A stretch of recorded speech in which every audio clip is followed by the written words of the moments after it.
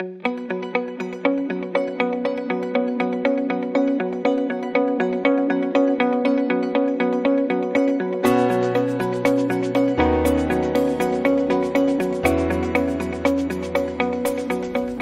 the why question.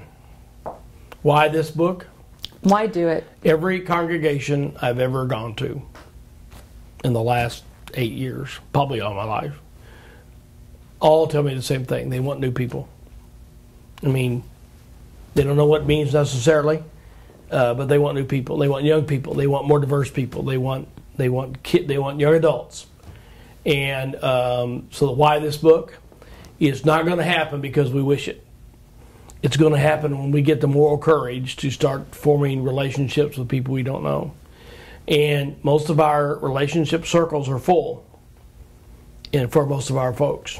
What does that mean, relationship circles are full? Their friendship life is full. That's why they come to church. And they'll say to me, in fact, everybody I know is Christian. But the truth is that's true. Everybody they know is Christian. But their circle is very small, and their circle is insulated within the confines of the church culture. And so if they want to, in fact, reach new people, younger people, more diverse people, we have to learn how to stretch beyond our normal places and make connections with people we don't know and form relationships to build authentic relationship with those new people that they would trust us. Because until people trust us, then our invitation to them to come to our church means absolutely nothing. And in fact, I already know the answer.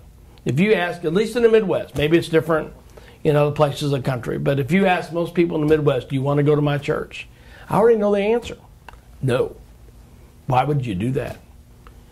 And that's sort of like me asking somebody to the Farr family reunion or the Farr Thanksgiving dinner. I don't know you very well, but I'm inviting you to my Thanksgiving dinner. Gee, how do you think that feels? I mean, you think, no, that's a weird invitation. Why would you even do that? And even though my family's pretty nice, we'd do everything we could to be nice to you. But the fact is, man, you're at the Farr family reunion. You're not a Farr. Going to most of our churches on Sunday mornings is like walking into a family reunion. And if you are not walking in with somebody, with one of the family members that you've trusted and they trust you, guys, the answer is no. Why would I do that? So this is going to teach folks how to build an authentic relationship in real life terms that causes somebody to trust them, ask the why question of God, and say, would you like to come back with me to the community of faith? And we're going to walk in together. And walking in together, we have a better chance of that person being convicted by the Holy Spirit and something happening in their life. That's why this book.